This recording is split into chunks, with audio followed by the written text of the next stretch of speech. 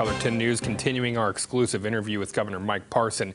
You know, in a short amount of time, the state of Missouri has already seen so much change. And we spoke to the governor about the possibility of in-class schooling continuing this school year and how the state can help local small businesses as well. We've got school districts right now canceling in-class school for the rest of the year already. If this is going to continue for the rest of the year, do you foresee schools going through summer school? Yeah, I don't think there's any doubt. We're putting together an advisory committee right now of superintendents across the state. Those are issues we're going to talk about. What are you going to do if we don't finish the year? What are you going to do for graduation? What are you going to do for summer schools? What are you going to do for transportation? What are you going to do about the food? All of those things are coming into play. And those are all going to be discussions to see how we handle this. Again, I think the best case scenario is 60 to 90 days. So we got to start thinking in that element right now. But I don't foresee the schools. I don't foresee the schools coming back in session this year. So we got to figure out how we're going to handle that and how we're going to deal with it. And also, you got to keep in mind we still got to give these kids an education. Mm-hmm. I mean, just putting them behind is not going to be the answer. So we're going to have to figure out solutions to that. But I'm confident too. There's a lot of leaders out there.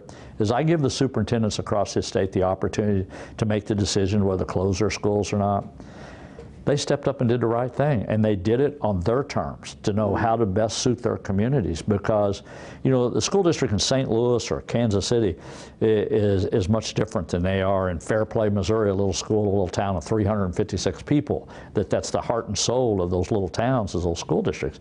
And you have to be prepared for when you shut that door or what you're going to do with those kids. And I think that was so important to me, and not to mention the safety side of it. But then, as I think we're seeing now, then all of a sudden you overwhelm the daycare side of it, because now everybody's in daycare. Now you've got large bunches of children in daycare where you had them in school. So again, I think you always have to think through how do you prepare for that. And I think that's exactly why I made the decisions to leave that up to the superintendents and the local levels across. And I think it was the right decision to make. Things may look better in 60 days, or they may not. I think the one thing, though, Vic, that you have to understand, for the people out there has to understand, these numbers are going to go up. There's going to be thousands upon thousands more tests being done daily, and these numbers will go up.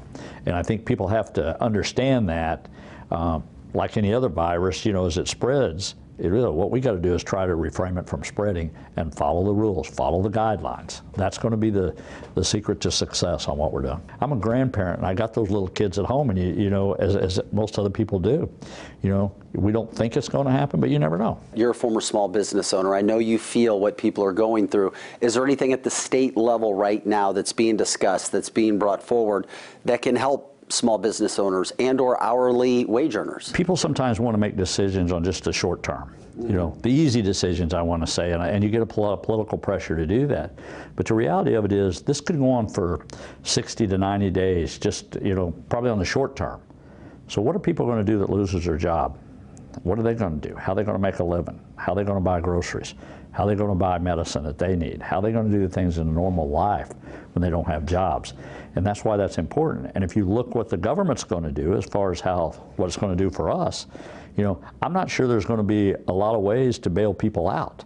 You know, and I think a lot of people are thinking it's okay, it's going to be okay. You know, government's going to come here and bail me out. I'm not sure that's going to be the case. You will see a deficit. The state budget will have more of a deficit, more of a hole in it than I've ever seen before, and that people have seen, that we're going to have to figure out. Because of the business aspect? Because of the business aspect, because of the spending side of it. I mean, you know, it's just the reality. We got to understand, you know, that we're going to have to deal with that. So there's going to be major changes have to be made in government to be able to move forward. But it's nothing that can't be done. It's going to be tough? Yes. But it's tough every day on everyday people out there right now. So we got to make tough decisions. Is this COVID-19 pandemic going to delay tax returns for people in the state of Missouri this year?